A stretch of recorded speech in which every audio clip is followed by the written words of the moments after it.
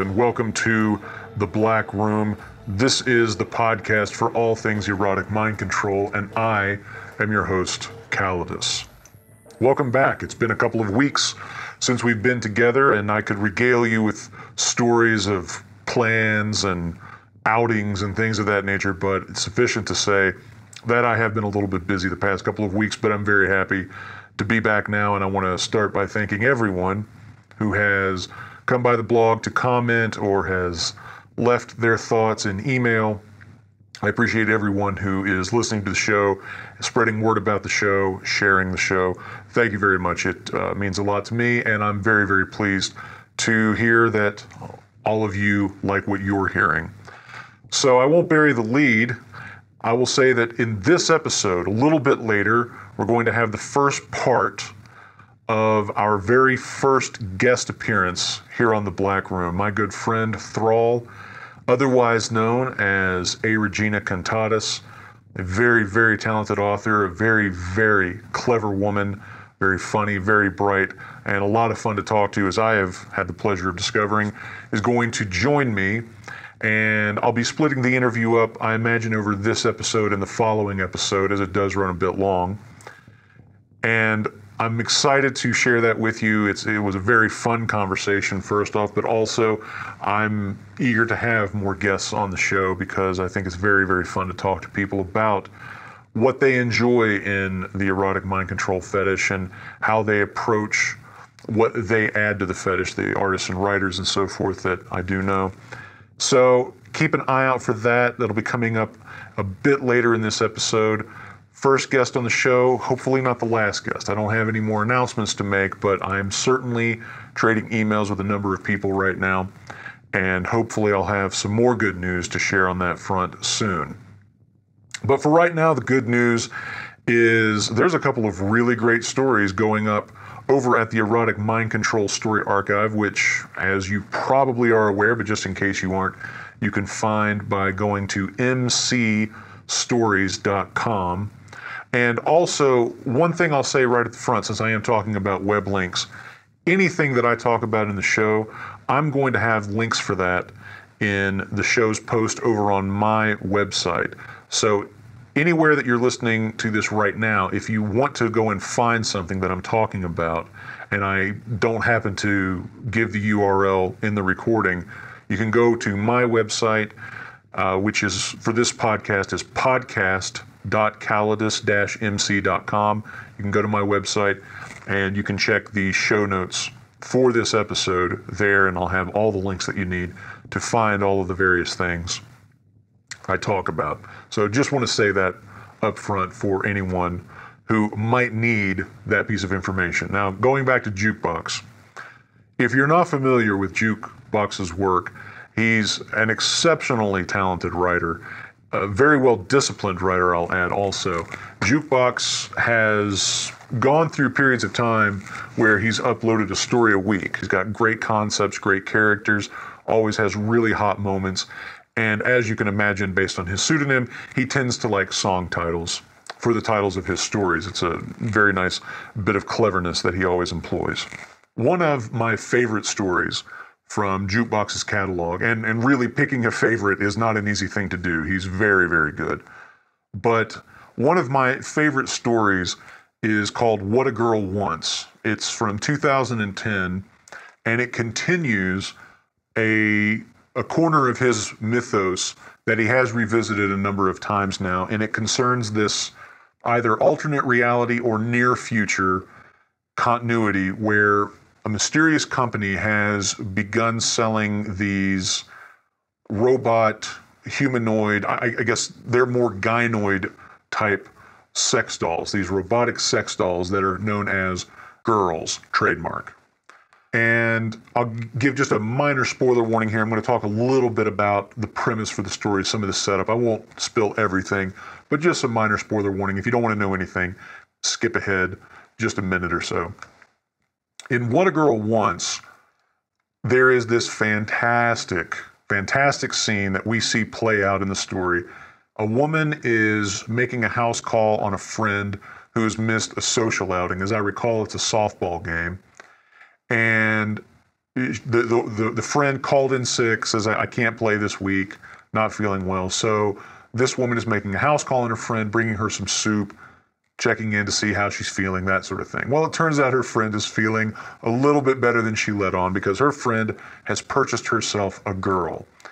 And so this Good Samaritan character, this woman carrying chicken soup or whatever, comes into the apartment expecting to find her friend laid up in bed with a cold or flu or something like that, and instead hears interesting sounds coming from the bedroom and discovers that her friend is apparently become completely obedient to her robotic sex toy. And so she decides she has to do something about this. And so she does. She intervenes. And if you're interested in finding out what happens next, go read the story, because it's fantastic. So anyway, I love that story. I love the entire mythos around the girls, trademark. And I was delighted to see that just this past week, Jukebox added another entry into that mythos with a new story titled "Diamonds Are a Girl's Best Friend." Now, excuse me, I think I said this week. This is actually from a couple weeks ago. This is from June 6th. This is with the June 6th update on the archive. Anyway, the story is Diamonds Are a Girl's Best Friend. It's just south of 6,000 words, a bit longer than some of his other work. I think most of the time, it seems like his stories are in the 3,000 to 5,000 range. But in any case, this story is an excellent follow-up. We find out a little bit more about what might be happening behind the scenes with the girls, a little bit more about what their nature might be. But the particulars of the story, and I'm not really revealing too much here, that this is a very minor spoiler I'm going to give you. But the particulars of the story are a police detective. A woman is investigating a series of robberies being committed by a gentleman who is using his girl, trademark, in the robberies in some fashion. Nobody quite understands why the girl is there, because everybody knows that the sex toys are completely obedient to the customers who buy them, right? But in any case, this detective is trying to figure out how this gentleman is pulling off this string of jewelry store heists, why he's using a sex toy in the commission of these robberies, and she develops a very wild, insane theory that's too bizarre for anyone to even contemplate. And I'll stop there. I'll zip my mouth, because you really ought to go read the story. It's very, very neat. There's some exceptionally hot moments that occur, and I won't tease you anymore, because I hope you'll go and read it for yourself. It's very, very good stuff. Jukebox is back after a bit of a hiatus on the archive. He's been back with new stories, seems almost every week for a month now. And he does now include a link. He has set up a Patreon account for himself, which, if you're unfamiliar, Patreon is a website kind of for crowdfunding, but the idea is that if there's someone out there in the world who is creating content that you like, you can become a patron of theirs through Patreon. You can donate money to them one time or on a regular basis, so much per month, that kind of thing, to just help support that artist and their work. And Jukebox has set up a Patreon for himself. He has a note at the end of his story just saying that if you like his work, please think about going to his Patreon and donating just a little bit of money. It'll help make sure that he keeps writing every single week and creating wonderful new content for the Erotic Mind Control Story Archive.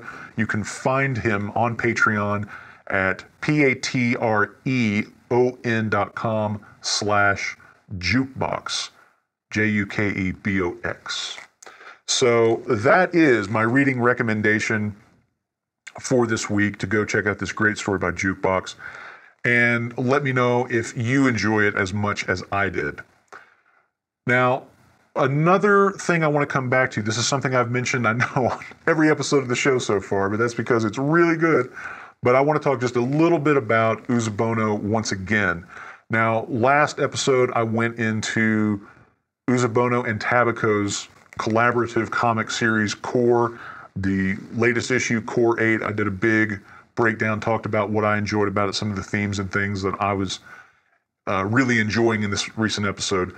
I want to let you know that Uzubono has put a new post on her DeviantArt page in which she is giving all of you an opportunity to get early access to the next issue of Core issue number 9.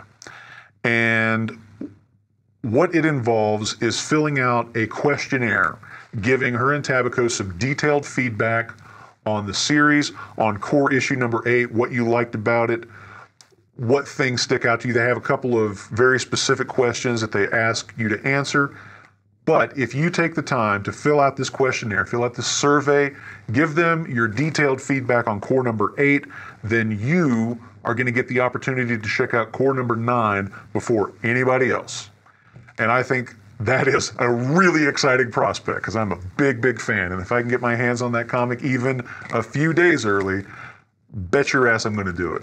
So if you are like me and interested in taking advantage of this very generous offer, then you can head on over to Uzubono's DeviantArt page, which is uzobono.deviantart.com.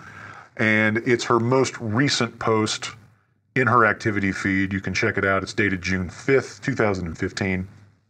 And it's got all of the pertinent information that you'll need to take advantage of that deal. And I just want to say thanks very much to both of them because that's rad. That's just rad. I'm so happy.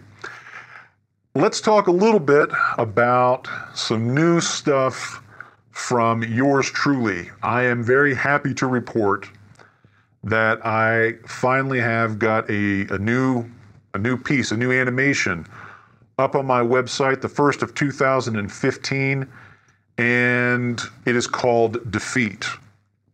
This is actually a piece that I have had finished, or at least I've had the artwork finished. I've had all of the visual stuff, the animation and so forth.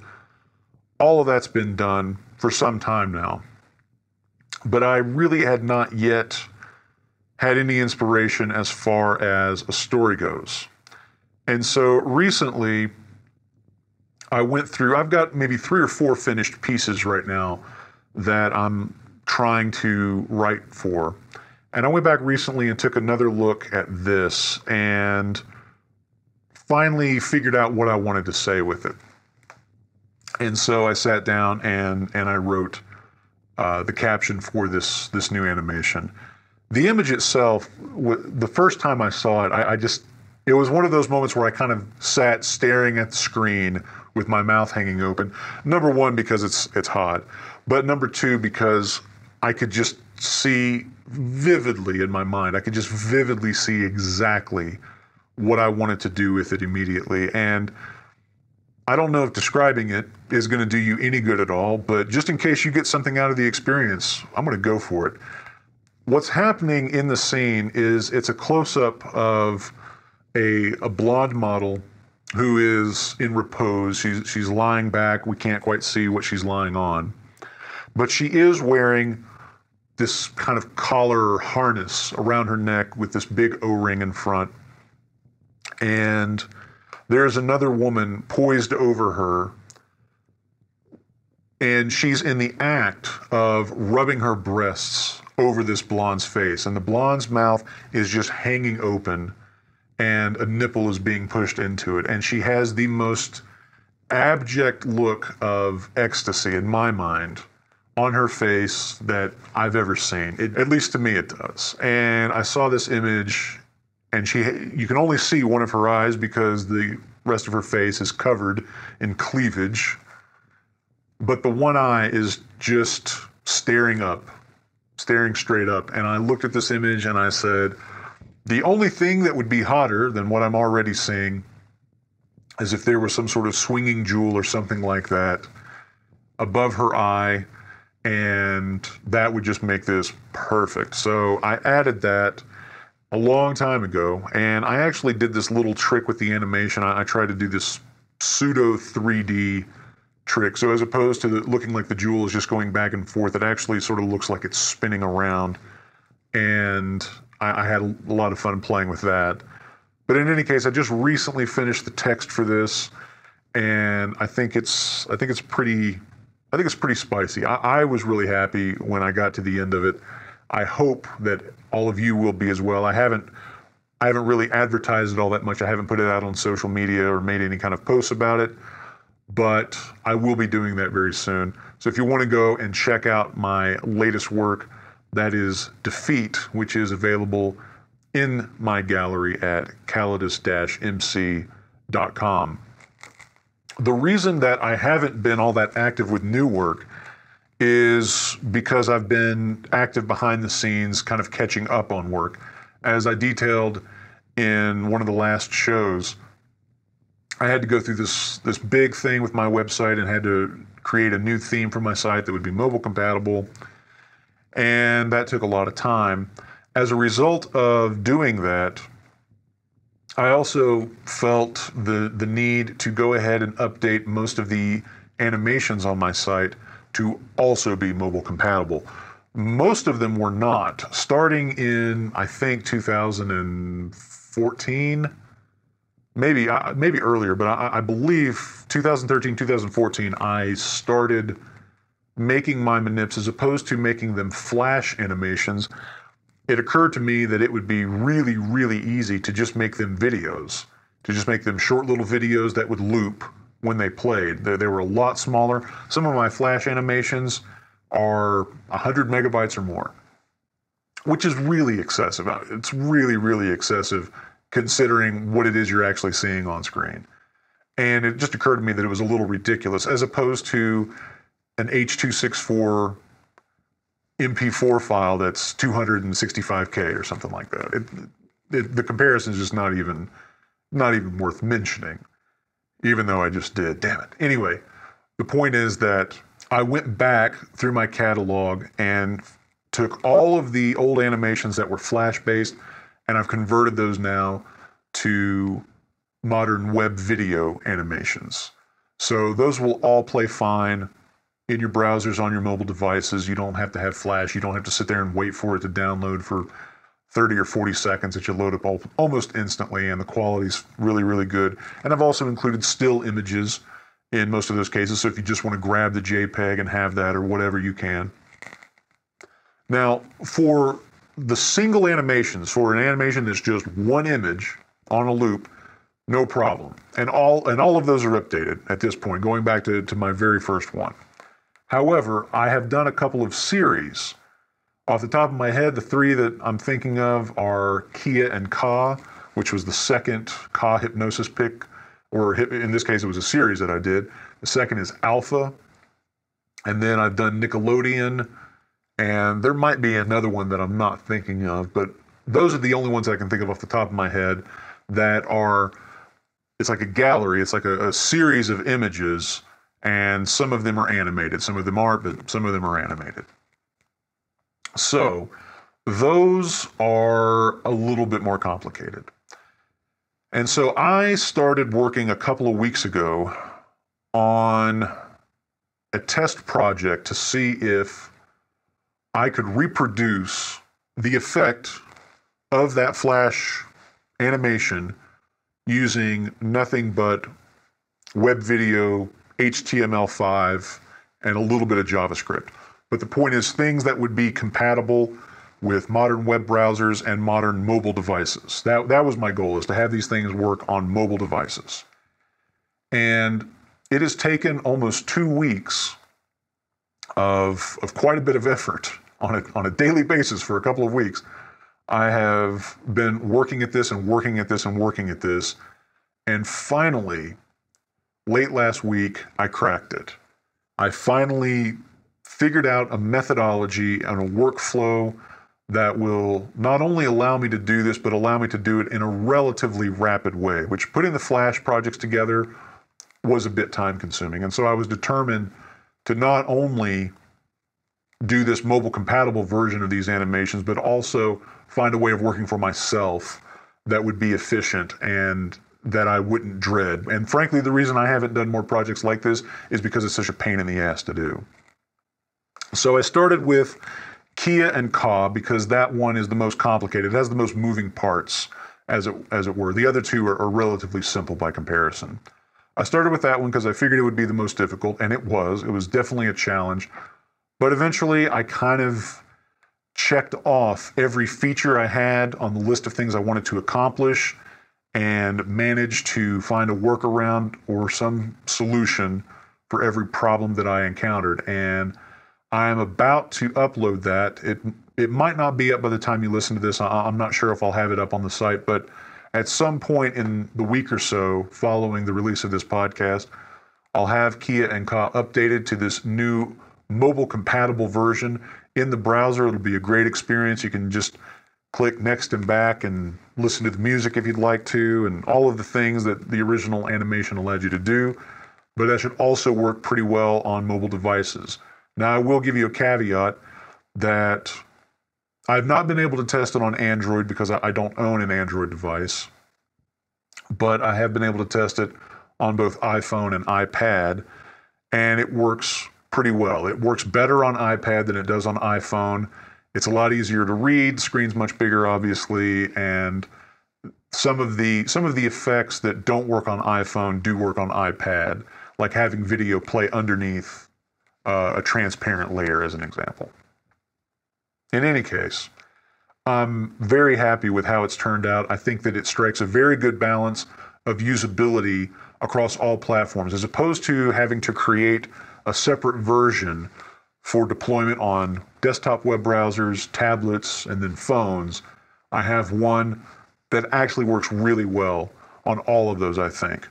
But I would really appreciate any feedback from you out there, especially if you have an Android device, tablet, phone, and you can let me know how the experience works for you.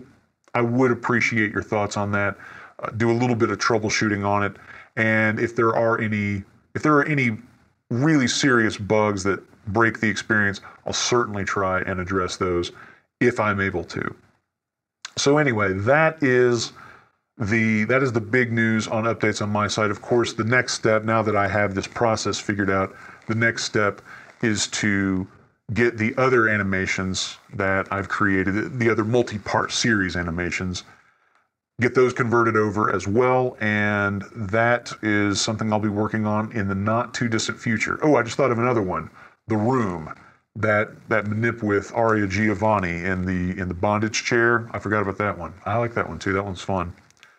So at least a few more that I have to get updated before all of the animations on my site will be mobile compatible, but the day is coming very, very soon, and I'll be excited to share all of those with you once they are finished. Incidentally, if you are interested in web design or doing any of this kind of thing for yourself, the tool that I'm using to create these new animations is an HTML5 animation software called Hype for Mac. It's available on the Mac App Store. It's created by a company called Tumult, and I believe the current version is 3. They have a personal version and a professional version. The professional version does have a few features that I thought were important enough that I went ahead and sprang for the upgrade. But if you're on Mac and if you have any interest in doing that kind of work for yourself, you might want to give it a look. It's been very, very handy. They do updates that add features on a pretty regular basis. I found it to be a good investment. So it might be something you want to think about getting if you're into creating animations yourself. All right. Next thing I want to talk about is a happy little chain of events that played out recently on Tumblr. I got a notification that I had been tagged in someone's post recently, and so I go and look to see what this is all about. And I find this lengthy caption attached to a photo, and the photo is of this delightful young woman who is kneeling on a bed, knees spread wide, impaling herself on this large black sex toy, and looking quite dreamy over the whole thing. And the caption that follows is very hot, and it's very clever, and it plays out as though it is a lengthy set of disclosures, warnings, and directions on how to properly use a topical solution called topical hypnotic. And topical hypnotic, as you might surmise, has some interesting effects. And I don't want to spoil anything else about what's written, but it's really, really hot. It was created by a member of Tumblr called the Sleepless Doktor, who you can find at Sleepless Doktor.tumblr.com. And it's a really, really great caption. It's a great photo to go along with the caption. And what's interesting is that apparently the company who puts out this product is the Impero company.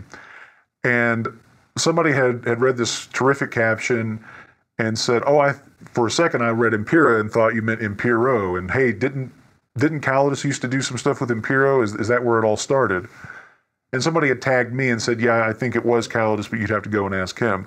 So anyway, I just replied and said, yeah, I created the Impero Clinic and all that mythos, and you can find it here on my website, and blah, blah, blah.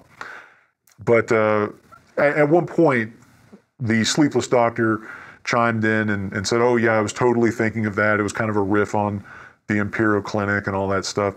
So anyway, it was just a neat little exchange between people in the community, and all derived from this really, really terrific image and caption, which you should definitely go check out.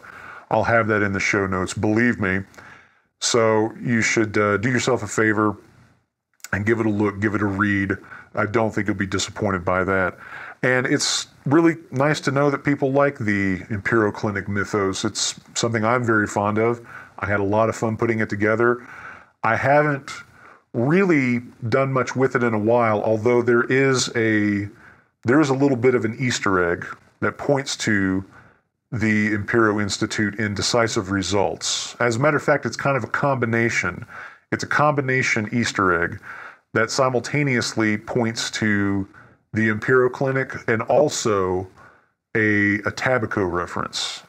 People have messaged me about Easter eggs, and there are a few. There are a few Easter eggs in Decisive Results. People have messaged me over the years about a few of them, but no one's ever mentioned this one that I'm talking about in particular. If anyone spots it, if anyone spots this combo Easter egg I'm talking about and correctly deduces what I'm referencing, there will be a prize involved. I don't know what the prize will be, but I'll definitely mention your name on the podcast, and maybe there'll be other goodies too. But anyway, I dig the Impero mythos, and I know that I haven't visited that recently, but it is definitely something that I am planning to do more with in the future. And I suppose I could leave that there and tease you like the horrible person that I am, but I'll go on to say that several scripts that I've worked on that I would very, very much like to make into erotic fetish films, several scripts deal with the Impero Clinic and goings on there. So if you like the Impero mythos, fear not.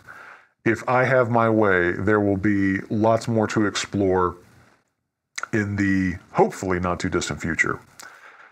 As I said in the very first episode of the Black Room podcast, I always had hoped and intended that I would be able to have guests on the show, interview artists, writers, people who create some of the amazing things that we in the erotic mind control community appreciate and devour with so much intensity and enthusiasm.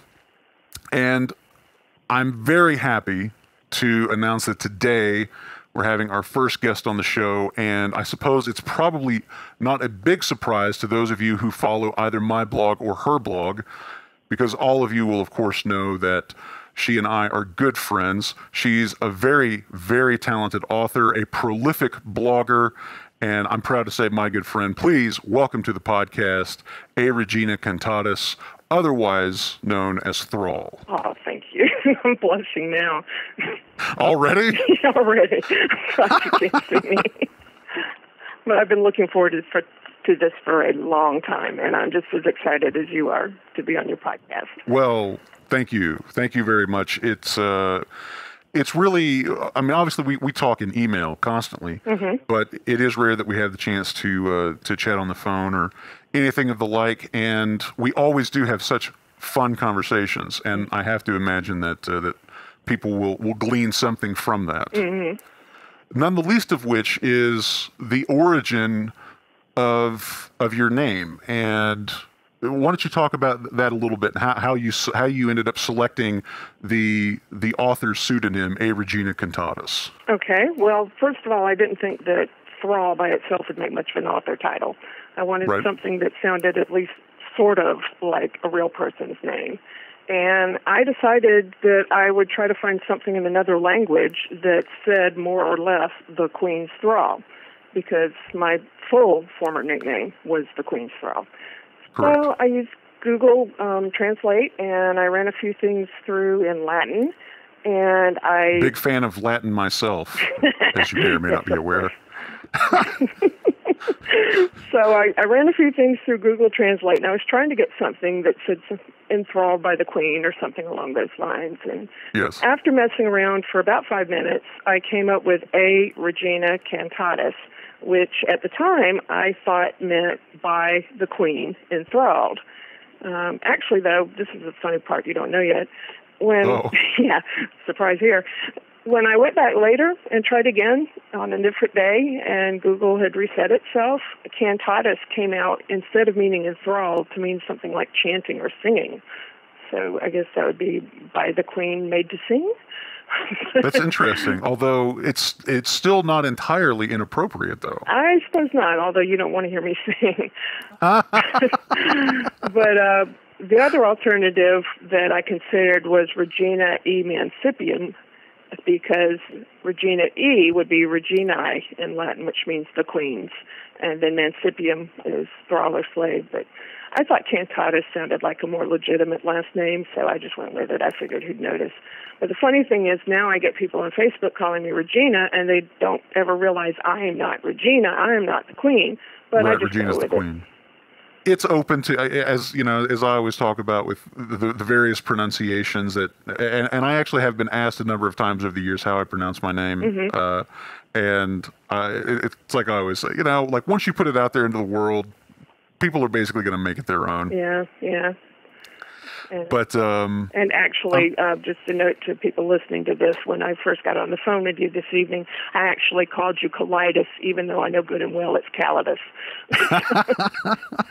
And it's all right. I think I said in the very first podcast that you know, if you pronounce it differently than I do, that's okay. I mean, it's a dead language, so we're all just speculating at some point anyway. Yeah, yeah.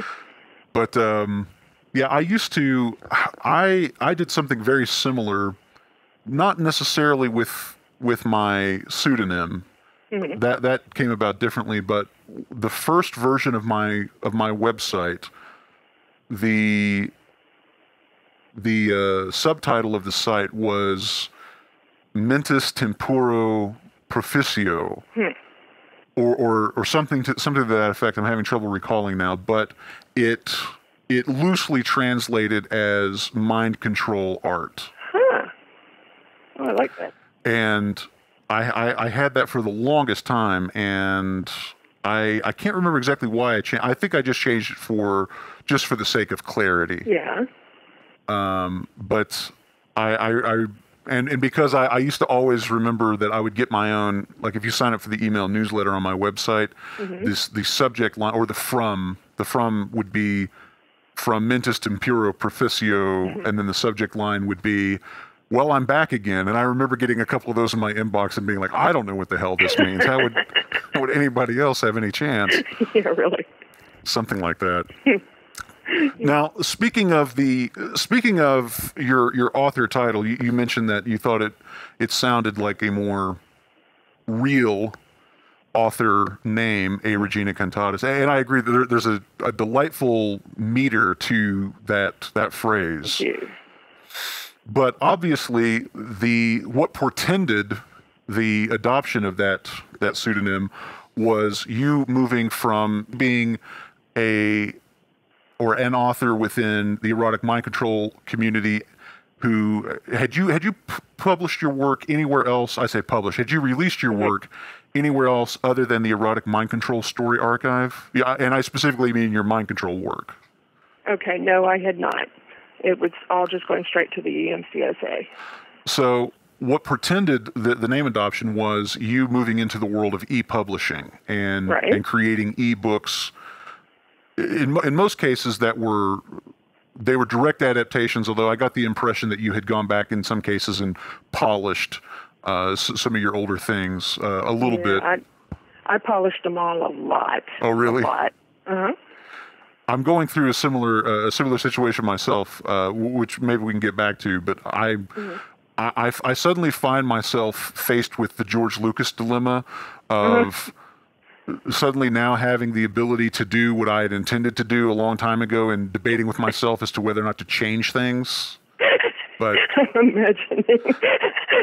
imagining some variation, some EMC variation of Han shot first. Yes, I worry about it. Not that I'm trying to compare my work to Star Wars, but... Yeah, no, I'm just imagining people complaining at you for changing something they love. I wonder about that, though. I really do. I look at the image and I say, oh, I could do this much better. And then I think, yeah, but what if I'm changing something that... So I'm like, oh, that was my favorite part, is the way the little whatever flashed or whatnot. But anyway, back to you. Talk a little bit. I would like to hear the story about how did you initially get interested in the idea of e-publishing your fiction, and was there sort of a eureka moment where you decided to do it, or was it something that you'd been creeping up on for a long time? I'll be honest, it was my blog commenters. For a long time, I had shared with just a few people in my real life world that I wrote erotica, and some of them would suggest I get into e-publishing. And I just had this idea, and I don't even know where it came from anymore, that you just couldn't make any money off of it. And maybe for a long time you couldn't. But it was somewhere in the middle of publishing Sleepwalkers on the Mind Control Story Archive that some of my blog commenters started to tell me, no, you really should publish this. You really can make money. And that was the first time I started to take it seriously. So then I went on over to the MC Forum's e-publishing forum and started reading about how to do it. And this is a good chance for me to put in a plug for that forum for anybody else that's thinking about e-publishing, because there is an excellent post pinned right to the top of that forum, and it's called Summary/FAQ of Self-Publishing. And if you're thinking about publishing, that is absolutely the place to start. And that's where I started, and that's where I figured out I really could make some money.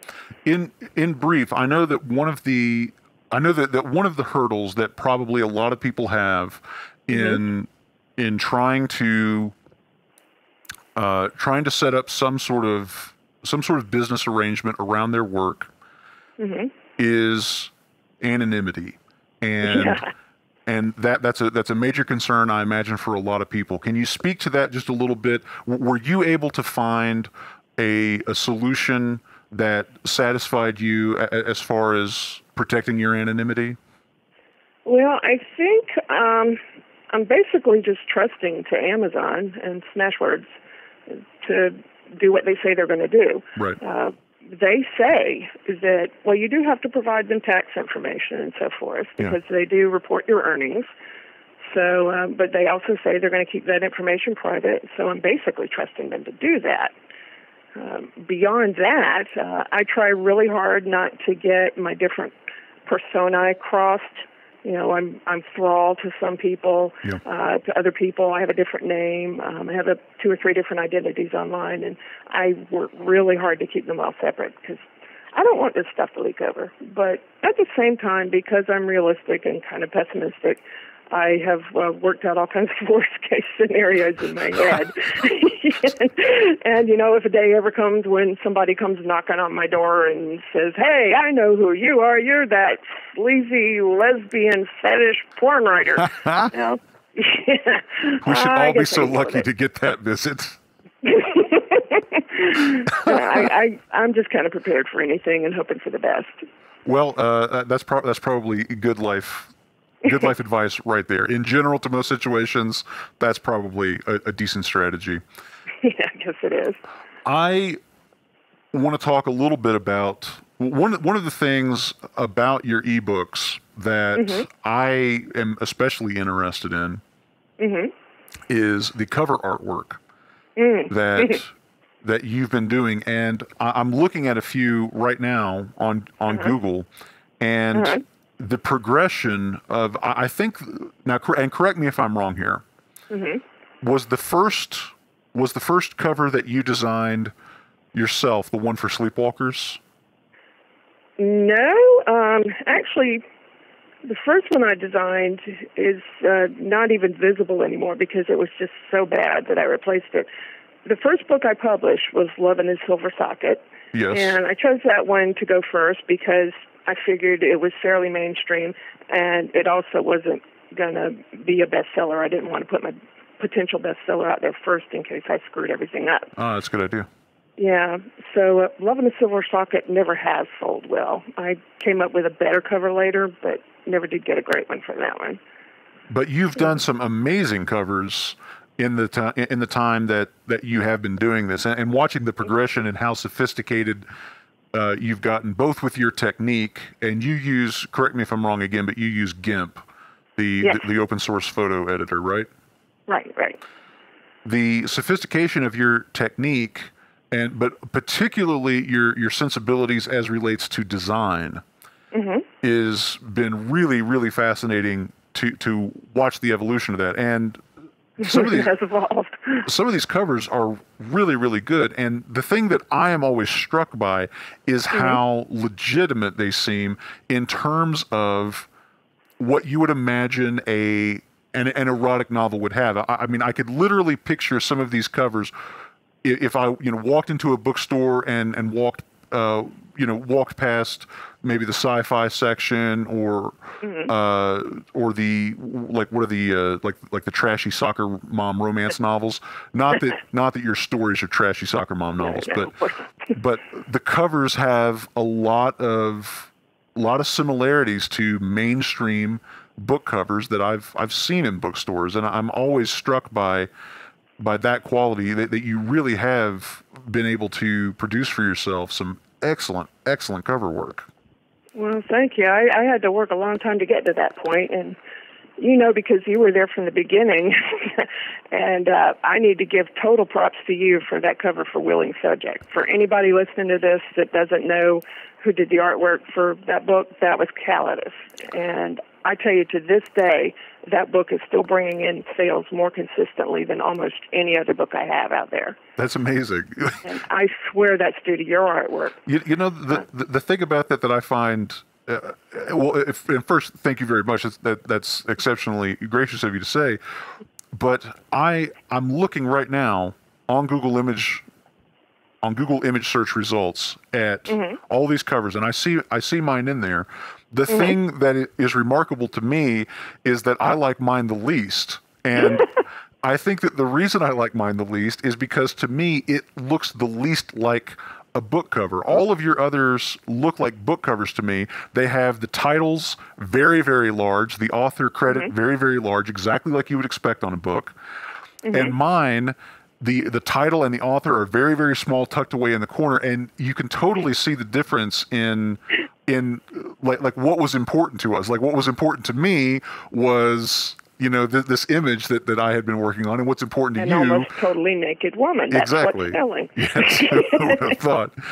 And what's important to you is the title and the author, and it's fascinating to see how stark that difference is between the one that I did for you. I look at it now and I'm like, yeah, I wasn't designing a book cover. I was basically putting a caption on a photograph.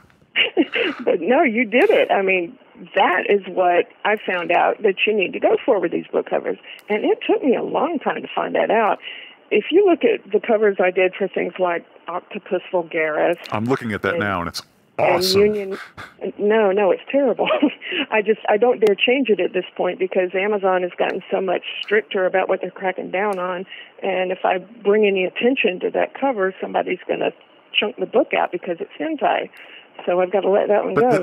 That's the thing that's the thing that's great about it is how it is subtle and yet not subtle. Yeah, that tentacle's going right at that girl's, It's going right up her pant leg. Yeah, and I don't dare let Amazon take another look at it. No, you don't want to do that. But I could do such a better cover now. Or if you look at Union Reunion, that's another one where I thought I had this great idea of using Botticelli's Venus in a different context and throwing in more tentacles. You know, neither one of those books are selling anymore. Octopus Vulgaris did sell well at first, I'll give it that. But it's a good story, too. What? Well, that's a good story, too. Thank you. I was really proud of it. Oh, yeah. I was especially proud of turning such an obvious phallic symbol as a tentacle into a symbol of feminine power. Right. I was really proud of that, and of course all the Lovecraft references. Yeah, well, you and I are both big fans of Lovecraft. I can't imagine what he'd think, though, if he knew what I'd done with his stories. he would be mortified that members of the lowly rank and file class had anything to do with his mythology. He would be. Not to mention, I've turned Innsmouth into a fancy resort town and populated it with lesbians. Yes, no, he would not be down for that. But it is an interesting, just to go back for 1 second to what you were speaking to about the symbol of the tentacle being a symbol of female power. That in and of itself is rather remarkable, given the fact that in almost every representation, or at least formatively, I think that as things have evolved, that has changed. But certainly the foundations for hentai erotica is very much about female disempowerment. Yeah. And so it is a nice turnaround. Well, thank you. I really intentionally did turn that around, and I'm always gratified when somebody notices what I did. Let's talk a little bit about some of your, because I find, and I don't know if you'll agree with this or not, but certainly in the art that I do, I find it very satisfying when I feel as though I have found the perfect image and married it with the perfect story. And I'm curious to know if you have a similar outlook. Do you find particular satisfaction in a story that you're quite proud of and marrying that with a cover that you feel is either very, very good artwork or very representative? Well, not entirely, and I'll tell you the reason for that. It's because I'm such a perfectionist. Yes. I have had to figure out the hard way that you're never going to get the cover that perfectly fits your story. You just aren't. I spent 1 week or maybe 2 weeks doing one of the intermediate covers for Sleepwalkers, and I was just putting bits and pieces of things together in GIMP and trying so hard to create the image that matched what was in my head of what would be the right cover. And what it came out with looked horrible. Now, was that the image of the? I think I remember you showing me that. That was the image of the male character in bondage, and the female controller. Right. She's behind him, sort of reaching around, almost embracing him. Yeah, and it just looked so terrible, and I couldn't admit it to myself because I'd put so much work into it. I just couldn't bear the thought that it was anything less than wonderful, except it just looked horrible, and it didn't sell. And at that point, I realized I really needed to get some help with covers. And I really do want to give some shout-outs to some people that helped me, because the reason I'm doing good covers now is partly because of you helping me understand what was important, partly because of Jacqueline Sweet, who did the cover that's out on Sleepwalkers now. Which is phenomenal. It's really good. Jacqueline Sweet really knows how to do a cover. And if anybody listening hasn't checked into her stuff now, or not yet, do check it out, because she's a fantastic writer. She does, some of her stuff is just kinky bondage stuff. Some of it's mind control. She is a member of the erotic mind control fetish community. So you'll find all kinds of good stuff to enjoy in her stuff. She gets into weird, kinky supernatural shit, and it's wonderful. So she did that cover for me. I noticed how good her own covers were and asked her if I could hire her to do one for me, and she did, and it's phenomenal. And the other group that I want to give credit to for helping me figure out how to do good covers is the Facebook group that I'm a part of, and they're called the One-Handed Writers Group. Nice. Yeah. I know, great name. Yeah. And almost all of them are writing fairly mainstream erotica. Some of them are, kinky. There's apparently a really big market for shifter erotica, and a lot of them write that. And we talk about all kind of different things, and I've started throwing my covers out there to them. I say, here's a rough draft, tell me what you think. And every time I've done that, they have just given me such wonderful feedback.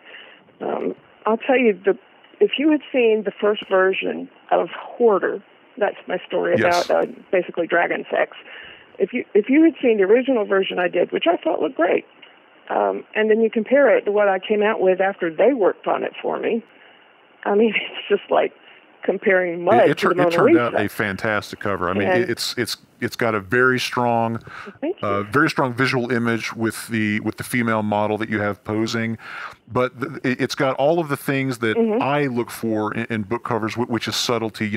Things going on in the background, and in this case, you have the silhouette of the dragon on the cave wall, and it's fantastic. It's a really really well put together cover. So that's excellent to hear, because whatever suggestions they're giving you, whatever critique they're handing you, is really paying off.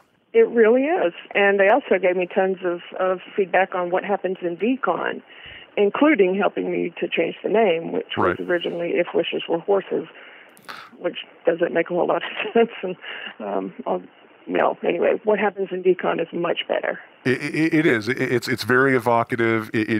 It's one of those titles that immediately invites you to begin answering the question with your imagination. What does this mean? What does this lead to? And it's really good. It's very evocative. I think it kind of gets the reader's imagination involved almost immediately. Yeah, and when I originally gave it that title about horses, I was thinking about the Trojan horse, because there are so many little hidden references in there to the Iliad, but I have to back up and remind myself that most readers probably don't care about that and won't even notice those references. So, why throw out a reference to the Iliad in the title? That's me getting too English teachery. Right. So now I like to think that I'm just dropping Easter eggs in the story for people that can find them, and if they don't find them, they're not missing out on anything.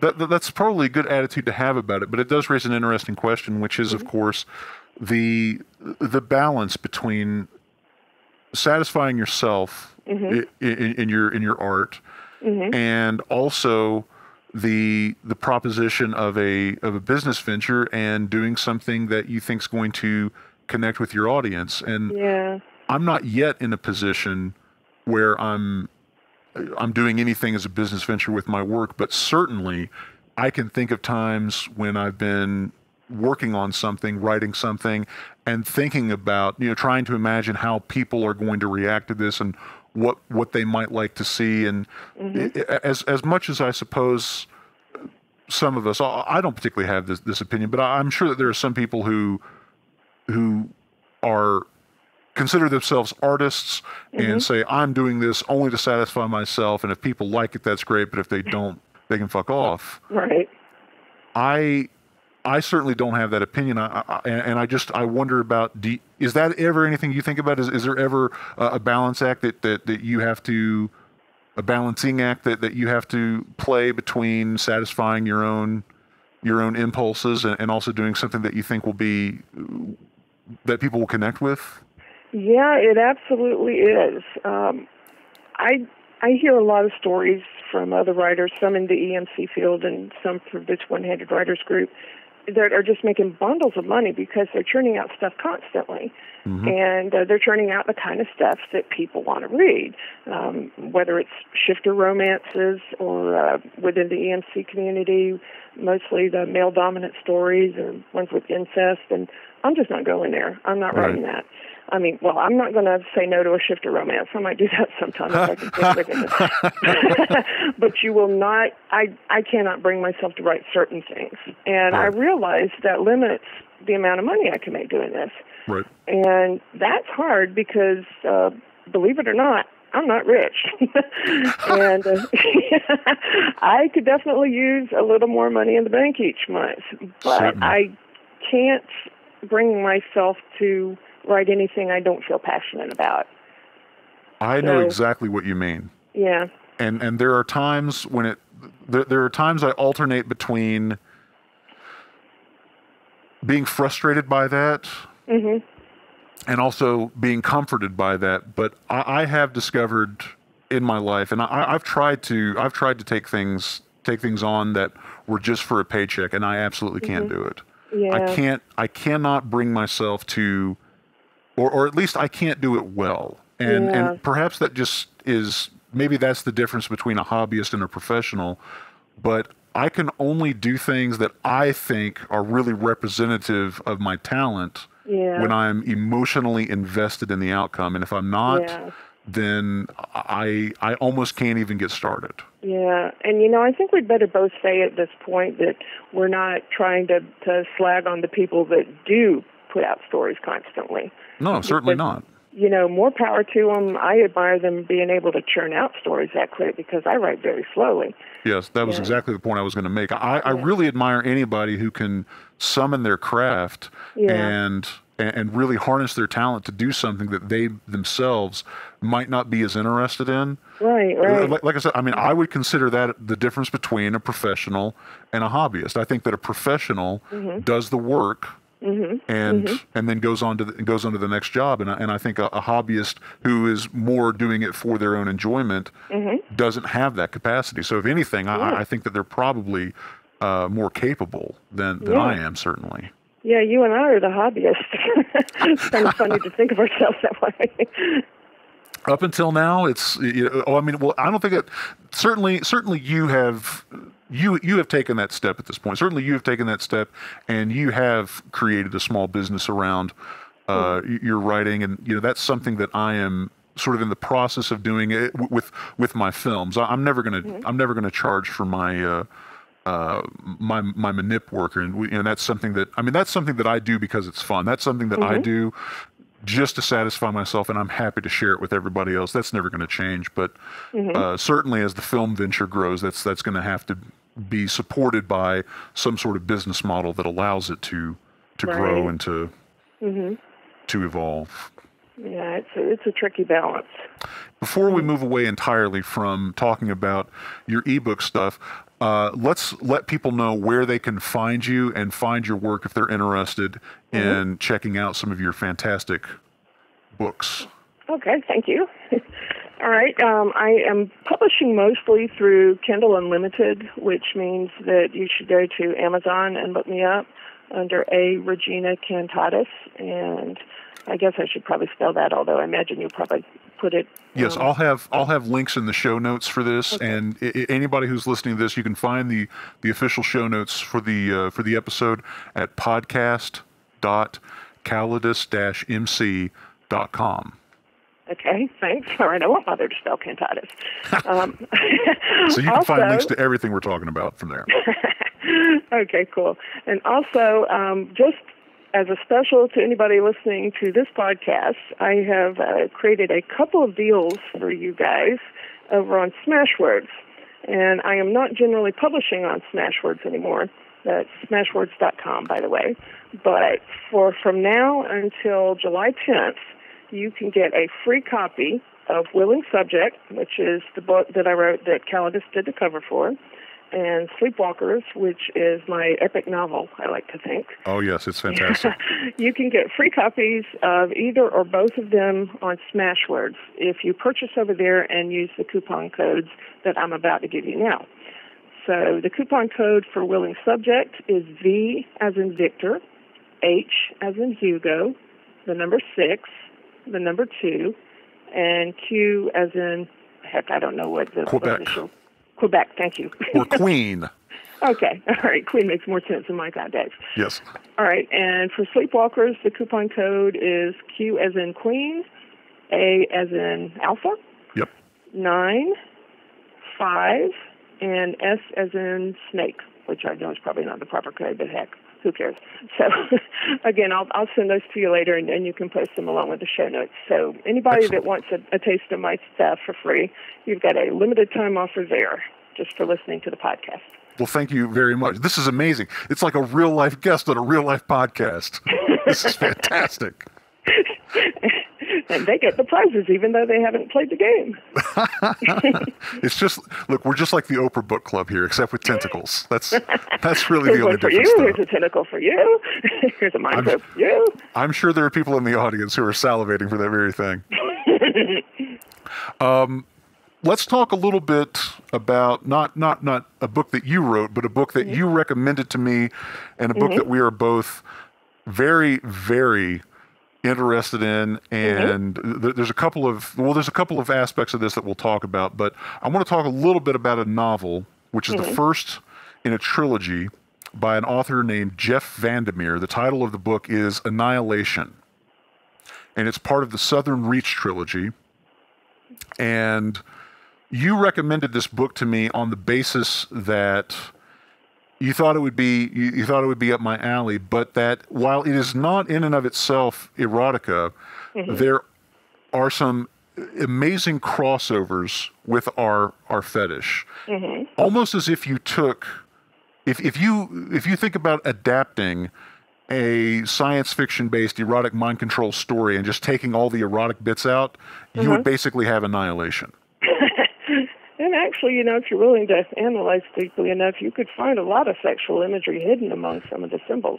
You're not wrong. I mean, it's one of those things that you can read, and you don't have to reach out with your imagination very far to grasp some of those things. Yeah, you can basically take it as deep as you want to take it, or stay at the shallow end if you want to. Right. Yeah. How did you first come across Annihilation? I think the first place I read about it was in an article on IO9, which is basically part of the Gawker system, and it focuses on science fiction. And I visit there every day, at least once a day. And they had the first chapter online. And as soon as I started reading it, and I was reading words like Lovecraftian and just the descriptions of how wonderfully weird it was, I knew I just had to buy it. Yes. And I didn't even know at the time just how heavy it was going to rely on mind control and hypnosis and brainwashing. That was just like an added bonus. You're like, you telling me I get a cherry with this sundae? This is amazing. Pretty damn big cherry. That's right. You recommended the book to me, and I checked it out because I'm a fiend for Lovecraft. And so when you mentioned that it had sort of Lovecraftian overtones and that there was a lot of hypnosis and things like that going on, it piqued my interest, and so I went and got the novel. And I have to say that it is remarkable what a big fan of Lovecraft Jeff Vandermeer is. And there's so many things about it that are really not the details or the mythos, but certainly the structure of the book. It reminds me a lot of At the Mountains of Madness, in the sense that you're talking about an expeditionary group who is going into an area where they know that things have gone wrong. They know that people have died. They are going in to piece things together as best they can. And then, of course, the primary characters are going deeper into that mystery, both literally as well as figuratively. They're going deeper into that mysterious area, discovering marvels, otherworldly things that are that are best left unknown. All of those kinds of things. I mean, really, the structure of the book is really all those kinds of things that I think of when I think about that great H.P. Lovecraft novella. Yeah, that's a good comparison, and I hadn't thought of it in particular with At the Mountain of Madness, but it's very clearly Lovecraftian. You've got this sense of creeping dread through it all. But you know what I think is really unique to Vandermeer, and it actually almost put me off at first, was your first glimpse of Area X, this area where something strange has happened. It just seems almost like ordinary Florida swampland. That's exactly what I thought of too. There is nothing immediately off about it. I mean, the only thing that happens in the first few pages that's off is this wild pig comes running at the group and then turns aside. Wow, big deal. But that's just like a teeny little drop in the ocean of what's to come. Yes. By the time they get to the end, they're praying to be attacked by a wild pig. Yeah, and the funny thing is, I don't think you ever find out what was going on with that wild hog, But there were intimations later. You can figure out what might have been going on. Yes. There's certainly hints that you're kind of, ooh, wait a minute, it could be this. Yeah. Yeah. Well, and that's one of my favorite things about the book, and I've said this to you, and I think I might have actually mentioned this on the last episode in reference to issue number 8 of Core. I love things in stories that are left unsaid. I love when an author shows you something and doesn't explain it entirely, but lets your imagination meet them halfway and kind of infer your own deduction into it. I love that, and Vandermeer does that very, very well, without ever feeling like he's holding something back. Yeah. Although I really do wish I could pick his brain about some of the details. I read an interview with him at some point where, oh gosh, I don't know if I should say this because this is, this isn't too big of a spoiler. I can say this. Go ahead. I will say that there have been several previous expeditions into Area X. Yes. Some of them never returned, some of them returned, but the people were weird. Yes, okay. Not quite themselves. Not quite themselves. And then there were other cases where certain members returned and didn't. Okay, so I read this interview with Vandermeer where he said that he had it all worked out. He had this system in his mind that determined why such and such would happen to each character. That there was a rationale why character X would come back, why character Y would not come back, why character Z would have what happen to them. Yes. And damn it, he hasn't told us what his rationale is. And I want to know. But that is fascinating. But it also kind of answers one of my questions about the book, which I found myself as I was going through wondering if there was. Well, and I was specifically wondering about the story. Like I was kind of asking myself in the context of the story, is there an intelligence behind what happens to these various characters, the different ways that it can go, most of them horrible? Well, I could actually answer that one for you, but I know you haven't read the second and third books in the series. That's true, but that actually is a great segue into this, which I can let you know that literally today, I got the audio version of the second book, so I'm going to start in on that very soon. Oh, awesome. Your jaw is going to drop when you hear almost the first paragraph. Your jaw is going to drop because Vandermeer drops this gigantic spoiler bomb right there at the very front of the story. Nice. And I want to rub your face in it, but I can't because you just have to tell me after you read it. You have to tell me just how far your jaw dropped. All right, very, very soon. Yeah. But Annihilation is I think it's a great novel. I'm very interested in moving on to the books in the trilogy, and it was a reading recommendation that as opposed to reading it just so that we could talk about it, and I've done that in the past. I've read books, I've watched movies, purely for the ability to discuss them with a friend or somebody who wanted to talk to me about it. Far from that, it turned me into a fan of Vandermeer and this series. I'm very, very anxious to see where things go from here. Oh, you're going to love it. There is so much more blatant mind control in the second book. I mean, it's just, there are bits of it sneaking out in the first book, but it's right out in the open in the second. And then there's that scene I told you that's going to make your hair stand on end. Yeah, I'll take it. I'll take it and keep taking it. We should also mention, I think we would be remiss to not mention to the audience that in our emails back and forth, we've talked for a while because inevitably they're going to adapt this book or series of books into films. And there's already movement, there's already some early work being laid for Annihilation to be adapted into a film. And you and I were kind of fantasy casting the movie and talking about different actresses that we thought should play the lead role, which the character simply as the biologist. And we threw out a lot of names, people that we thought would be really, really good for the part, like just actresses that would be especially well suited. But one name that we did not mention in connection with this is Natalie Portman, who very recently was rumored to be in talks to play the lead character, and I think we both agree that she would be fantastic. Yeah. We had actually been previously talking about how somebody should give her a superhero role. Yes. Because she would make a great superhero, and she's clearly got an interest, or maybe she's just been pigeonholed, but she's clearly got an interest in this sort of work. And I think she will be great as the biologist, because the biologist is, first of all, she's extremely smart, but she's also, frankly, very weird. Yes. She is very much a loner. She doesn't really trust the others. She's actually not a very good biologist. This is flatly stated. She's not a very good biologist. Mm-hmm. And yet she is the protagonist of this whole story, and it's her point of view that we follow. She's the one narrating all the action. And Natalie Portman is the kind of person that you could buy as being that sort of smart but weird person who doesn't fit in. I agree. Yeah.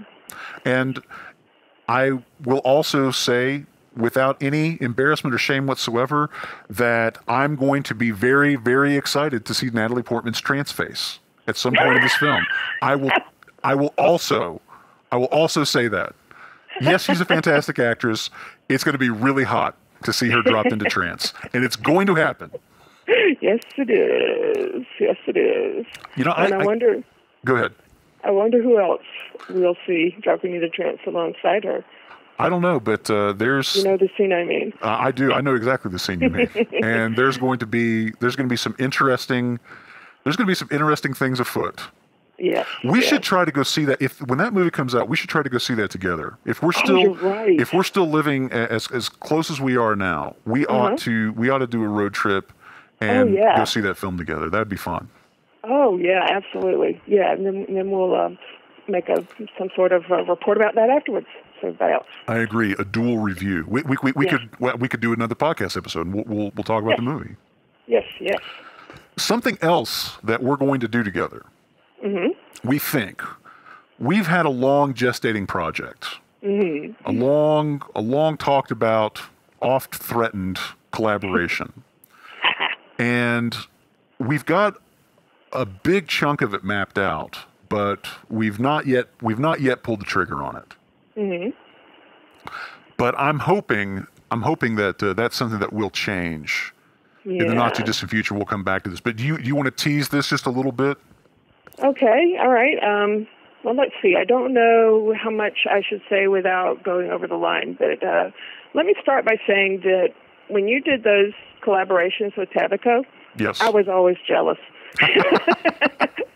That she was getting to collaborate with you and I wasn't. Well, thank you. That's very nice of you to say. So at some point, one or the other of us mentioned to the other that wouldn't it be cool if we collaborated? Yeah, I don't even remember whose idea it was. But I don't either. So we start. Sorry? I don't either now. Oh, okay. Well, I guess it doesn't really matter. We just sort of bounced ideas off of each other and came up with the idea of trying to create a story that fit in with Tabitha and Yago's Middle-earth series. Earth with a U. Earth with a U, right. Yes, thank you. And we wanted to make sure that we wouldn't step on their toes, and we did contact them and make sure it would be all right, and we came up with a plot that happens in a part of the world that is totally separate from the part that their characters are. With the Dark Queen and that greater sort of political furor that drives most of those stories. Yeah, so if this gets off the ground, and boy, I want it to get off the ground, and I know you do too. Yes. It's going to take place in a little backwater, which is a very interesting backwater. Indeed it is. Very interesting things happen in the water. As it turns out. How's that for a teaser? That's a great teaser. I think that, there's a couple of things that are interesting and unique about this for me. Mm-hmm. Number one, it's remarkable how much of the concept in the story we had mapped out almost immediately. As soon as we started talking about it, we were really on the same page in terms of what it should feel like and what it should look like and those sorts of things. The challenge is that the process has been almost completely backwards from how I normally approach things, which is to say that we have an idea and we are looking for images to bring that idea to life, to interpret that story. And in almost every instance of all of my work, it's always the opposite. It's always I see the image and then I put the idea with it. And so this is challenging on that level. It's challenging because the ideas that we have are fairly specific. And so finding the raw material to assemble all those pieces into the specific things that we need to accomplish, that's the challenge. But you mentioned something recently that I'm hoping is going to, I'm hoping that it's going to be a big help to us in accomplishing that, because I know that both of us really want to see this idea come to fruition. Yeah, we just had so much fun putting it together. Oh, it was fantastic. The thought that it's just sitting there in our minds and not going anywhere is kind of driving me crazy. I know how you feel. Yeah, and I like to share my stuff so much. I guess you probably feel the same way. I do, yeah. I think that the joy is in, the joy really for me is in putting it out there and knowing that it stirs something in people, knowing that it connects with people, knowing that you've hit a nerve with them, that that you've done something that is really, really connected to whatever it is that excites them about mind control or just kinky, naughty things in general. But there's something deeply satisfying in that. Yeah. I think for me it goes back to just the idea that on the internet I can find people that I relate to. I don't find many people in real life that I relate to, but on the internet I can reach out and touch somebody who thinks the way I do, and I kind of feel like they're reaching back and touching me, or at least smiling at me. And when I hear feedback from them and hear how much they like it, there's a connection. Yeah, it's hard to describe, but it just feels great. It does. It's very, very satisfying to know that you have affected somebody in the positive. Yeah. And that I've got, I don't know, at least a little bit of a soulmate out there somewhere. Right. Yeah. All right. I believe that we will leave things there for right now. I want to thank Thrall once again for coming on the show. It was a lot of fun to talk with her again. But the fun doesn't end here, because the second part of our epic 2-part interview is going to be coming out with the next episode of the Black Room podcast. So be sure and tune in for that. We're going to be talking about a lot of movie-related things next time, including a marvelous mind control section where we'll discuss our thoughts on Avengers: Age of Ultron, and the Marvel television series Agents of S.H.I.E.L.D. and Agent Carter, and some of the interesting mind control things that have been happening there. We also discussed the viability of erotic mind control taking place within the Matrix universe, and some other fun things as well. So be sure and come back for that conversation. And we would love to hear your thoughts. If there's anything you'd like to chime in on, something that we mentioned in this week's episode of the podcast, or something that you'd like to bring to the table, please do so. You can find both of us on Facebook. I'm Callidus-MC, and she is A. Regina Cantatis. I'm on Twitter at Callidus. And of course, you can find me and leave a comment on the show at my website, which is podcast.callidus-mc.com. And we thank you very much. We look forward to hearing your thoughts, as we hope you have enjoyed hearing ours. That is all for this episode of The Black Room. I'll be back next time. Until then, farewell.